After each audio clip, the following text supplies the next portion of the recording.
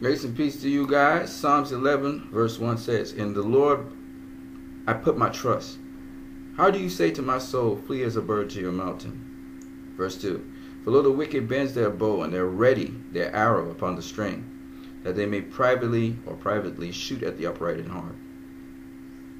But if the foundations be destroyed, what can the righteous do? The Lord is in his holy temple. The Lord's throne is in heaven. His eyes behold, his eyelids try the children of men. The Lord tried the righteous, but the wicked, and he that loves violence, his soul hates. Upon the wicked he shall rain snares, fire and brimstone, and horrible tempests. This shall be the portion of their cup. For the righteous Lord loves righteousness, and his countenance will behold the upright." Bless the Lord on that. Alright, man, peoples, we're going to talk about fainting again. Yes, I have done a video on fainting before, but I just want to show you guys because I think it's so important to boxing. It's one of the things I think is not spoken a lot about in boxing, and it makes a big difference. You know, when you want to really go up levels, it makes a big difference in how your boxing evolves and becomes better and better over time. Alright, we'll start this off by Arturo Gatti versus Floyd Mayweather. So here, Arturo Gatti, you see him throw 3 jabs. You see him throw a straight lead right. Doesn't catch Floyd Mayweather. But more important thing is, Floyd is feinting as if he's going to engage Arturo Gatti, which is why Gatti even makes that response. Alright, let me see if you guys can see what I'm talking about. So, here's the clip right here. You see Floyd feint, and then he steps back. Watch it again. Feints, and then he steps back finally, because Gatti's actually in line with his head, the shots. So he has to stay out of range. There it is again. Alright? Now remember that, because that was in round 1. And those feints become very important later on in the fight to make Floyd less and less predictable. So here, in round 3, you see Floyd more staying his ground. Gatti gets him to step back, forces him to step back, because Gatti is actually dipping and changing head slots. And at the same time, I want to show you guys something, because I don't think you guys can see the subtleties here. Gatti's actually pivoting or stepping to the side. He's not coming straight at Floyd. He's actually pivoting. So here he is. There it is right there. There it is right there. See him shuffle to the side? 1, 2. 1, 2. Got it? So by him shuffling to the side, it pushes Floyd back, and Floyd goes back right here. 1, 2. Slide back. Slide back. Slide back. Because the video's on a loop. Okay? And he pivots, and then he check hooks at Gatti, but he doesn't hit him. Because Gatti didn't move into Floyd. So he kind of feinted as if he was going to move into Floyd and gets Floyd to react. But the more important thing is, Floyd is constantly showing his intention to move forward, even though he has to be pushed back. And that pays off here. It pays off here because now Floyd, he actually doesn't just feint that he's coming to engage. He literally engages here, but at an angle where Arturo Gatti just can't hit him back. And Gatti throws his jab. There it is right here. Boom. There's the jab. Right? He throws the jab to try and catch Floyd, but Floyd is at an angle behind Gatti's shoulder. So that's why Floyd is catching him like that. So if I throw a punch behind your shoulder, when you throw out your jab, you're not going to hit me, right? So what happened initially here, these feints, Floyd literally started to make good on those feints. Okay, but initially, because he was cautious, he would feint coming forward to see what Gatti was going to do. And Gatti was ready to rage war, man. So he saw what Gatti was about. And gradually, he started putting punches together, and then he crashed the Gatti later on. Alright? So that's why I told you, feinting is very important. Feinting is quite important. And in some fights, it's more important than the jab sometimes. Alright? The people won't tell you this, but it's true. So, Juan Manuel Marquez, again, he feints as if he's going to come at the gentleman who's coming in on him. I think that's Juan Diaz. Okay? Feints as if he's going to come into Juan Diaz, freezes him up, and makes Juan Diaz lift his 2-guard and block his head. Why is that so? Because it looks as if Marquez is going to throw a lead right. He's going to throw a right. See? That's what's happening. Now Marquez doesn't step into Diaz, but he causes Diaz to freeze up for a second. That's the whole point behind that feint. So Marquez steps back, and then he does as if he's going to come in. And Diaz will bite on that feint. Isn't that cool? He does it again to Manny Pacquiao here, but this time he steps into Manny Pacquiao. There it is right there. Now, it's not really a step in, because he actually didn't step forward. Watch it again. It's a big step as if he's going in, but he really hasn't moved anywhere. And it causes Pacquiao to lift his guard right there. Isn't that cool? And Pacquiao does the very same thing with Oscar De La Hoya. He steps in, pushes Oscar De La Hoya back, steps in again, and steps in again. And he's actually pushing Oscar De La Hoya backward by doing that. Oscar was trying to come in on him, and he pushes him back without throwing a single punch. I think he throws a right hook actually a little later on, but without throwing a single punch, he's pushing back his opponent. That's more effective than even a jab. Isn't that crazy? So that's why I told you feinting is very important in boxing. Let me show you a couple others.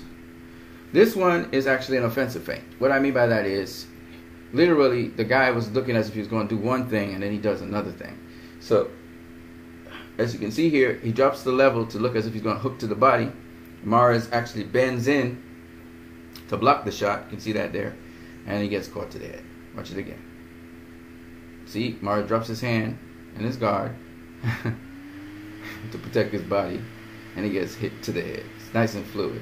You can see this again with Marcos McDonald versus Adrian Broner to the body, but Broner thought he was coming to the body, and he gets hooked to the head. There's several other incidents. Here, this feint comes off of the jabs. So he throws two jabs, Manny Pacquiao, and he feints as if he's going to throw another jab, and that freezes up Bradley for just a second for him to start crashing him on the ropes. See the jab, feint the jab, boom. All right. This is another offensive feint. Does as if he's going to go to the body of Pacquiao. Pacquiao braces for it. You see him lean in there, bracing for that body shot. It's to the head, man. All right. This is another offensive feint. Floyd does as if he's going to left hook Conor McGregor. So Conor McGregor lifts his elbow and braces his hand for the shot. And then Floyd actually hits him with the overhand right. Yeah, it's pretty fast, so I'm just going to show you. So, feint the hook, boom. Feint the hook, boom. Feint the hook, boom. Feint the hook, boom. Alright? It's pretty quick. Klitschko. Man. Klitschko. See, these guys just don't know things, man. Otherwise, Klitschko. So, Klitschko does he's going to jab Anthony Joshua. He's got Anthony Joshua, actually. He got Anthony Joshua reacting to him.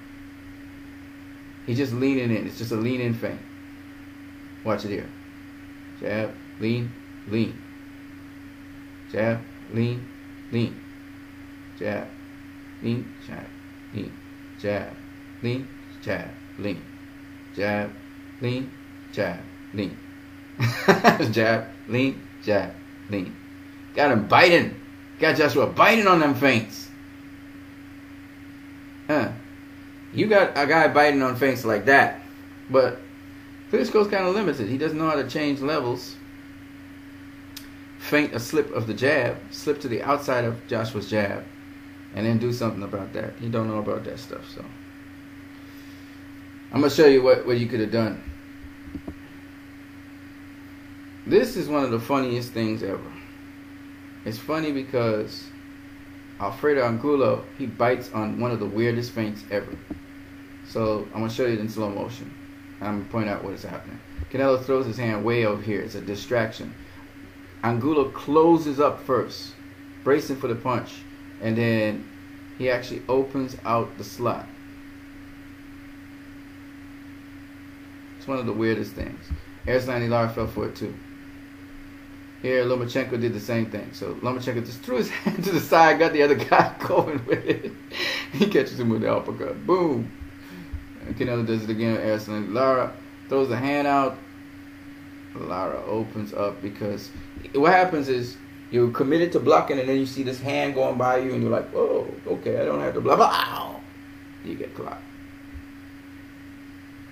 Boom. And he actually dipped right into the punch. That's crazy. It's crazy. Oh, there's another offensive feint. So what happens is you throw a jab, throw another jab, kind of like Manny Pacquiao did. But instead of Manny Pacquiao just kind of feinting as if he wasn't going to do nothing, you throw a third jab and you hook off the jab. Here, this is another feint. What happened was Oscar had his guard up, and Floyd's goal was to get around Oscar's guard. So how did he do it? He jabbed to the guard, and then he stabbed down low, and then he came up top. So he lifted Oscar's guard up. See, he lifted the guard up. So Oscar's guard was higher than normal. Jab down low, and then open up. That brought his hands down, and then he hooked over it. See, feints all have a purpose. You got to know what it is. This is the Klitschko thing I was talking about. So you get a guy to bite on your feints, it means you can slip him and hook him to the inside. You draw his guard up top, and then you hook him, man. How do you do that? Let me explain what I mean. So, for instance, there are two things I could do. I could actually draw him so he'll throw his lead right. I could slip past his lead right and land a shot down the middle. Or what I could do is, after I lean in and make him throw the jab, I slip to the outside of the jab and I land my left hook straight down the middle. But I have to change levels. I got to go low and come back up high. That was the trick. And you got to get, because Josh would be baiting. He just sitting down there biting on them jabs. You don't have somebody biting on your jab like that. You got to do something with it. But Klitschko, man, he don't know how to do that stuff. All right. This is beautiful. Sergey Kovalev versus Jean Pascal. He ain't doing nothing. He's just stepping in. Lean, lean, lean. It's a stutter step or a shuffle. All right. So he's leaning in. Just by leaning in, it makes the opponent feel that you're gonna throw something, right? Shuffle, shuffle. And he actually provokes Pascal to think that he's going to throw a lead right. So you see the jab come out. It's pushing him back without throwing a punch. Not cool? That's the beauty of feints, man. Canelo does it, but in a much more exaggerated way. But the reason this works here is because he's provoking Khan to actually throw his jab. And he wants Khan to throw the jab so he could counter over the jab. So he was just watching to see to get Khan to do it. Actually pushed Khan back too against the ropes. He could have actually forced the issue and actually got Khan up in the corner and land some combinations on it. But because you got to watch for the lead right too, or the counter right. Pacquiao versus Shane Mosley. Got Mosley to throw a jab and then boom, boom. Watch the movement again. Dipped. Looked like he was going to throw something. He feinted as if he was going to throw the right, and then he threw the right. So you got Mosley to block it first, and then boom, boom. All right, so offensive feint. This is a defensive feint. Floyd tries to pull counter, realizes he can't. Goes on the pivot, dips, and then rolls. So that's why you need to know how to bob and weave, dip and roll. You need to know everything in boxing, man. You must be able to do all of it. Dip and roll. Dip, roll, pivot off the front foot. Alright, that's a defensive feint. So Floyd is always in balance. Here, Pacquiao bites on that. Lead left hand right there. Lead left hand and the front pivot. Steps in. Bites right there. Bites again. Boom. Alright.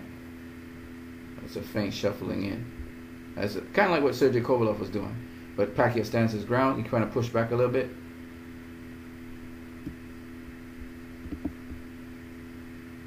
So that's why I say feints are very important in boxing. It definitely adds to your game when you can feint very well as you're coming in. And that's why I said Mikey Garcia, he's a lot more subtle than people think. You gotta watch it, what kind of feints he does and what he's setting up for later on in the fight. That's all I'm saying. There's a lot more complexity to the fighters. So anyway, that's something you have to have in your repertoire. That's something you should start from day one, using feints as the first day that you, and there are many kinds of feints, and the first day that you start boxing, besides learning how to throw the jab, learning basic defense, learn how to change head slots and stuff like that, you should also know how to feint those things. Because it's just natural and organic that it's almost like you're going to do the thing, and you must feel sincere. It feels like you're going to do it, but you just don't complete it. That's all. And they're very important for the next level. It's not about feinting fast or anything like that. It's just